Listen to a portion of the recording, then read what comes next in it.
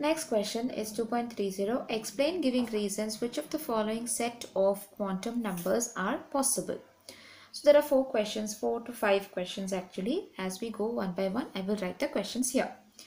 Now here it says n is equal to 0, L is equal to 0, ML is equal to 0, MS is equal to plus half. So before we move into other ones, we have to first see here, principal quantum number can never be equal to 0. It always starts with 1. So here this one is not possible.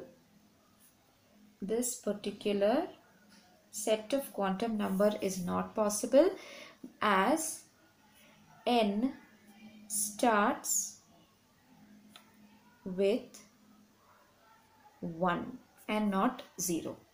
So the first one is not possible. Now the second question here is n is equal to 1, L is equal to 0, ML is equal to 0 and MS is equal to minus half. So this is the next question.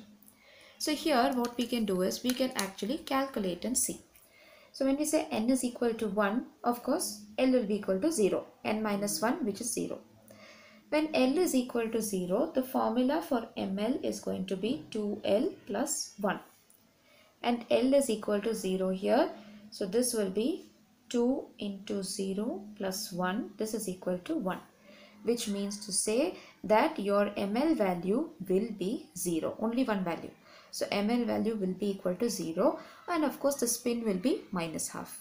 So in this case, this particular orbital is possible, because the values are correct. Now the next one is third question. This says that you have n is equal to 1, L is equal to 1, ML is equal to 0 and MS is equal to plus half. Now in this question, the very first values there itself will give you an idea. It says n is equal to 1 and L is also equal to 1, and we know that this is not possible because L formula is n minus 1, which means one number lesser than n value. So in this case, this one is not possible. Why? Because in this case, L value and n value cannot be the same. They are different. Now, next one is n is equal to 2, L is equal to 1, ML is equal to 0 and MS is equal to minus half. Now in this question, n value is equal to 2, L is equal to n minus 1, which is 1.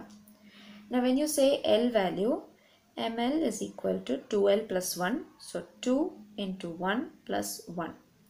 This is 3. So that means up to 3 I can get my values.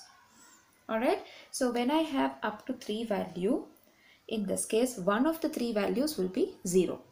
So this one is a possible orbital. Okay. Now fifth one is n is equal to 3, L is equal to 3, ML is equal to minus 3 and MS is equal to plus 1 by 2.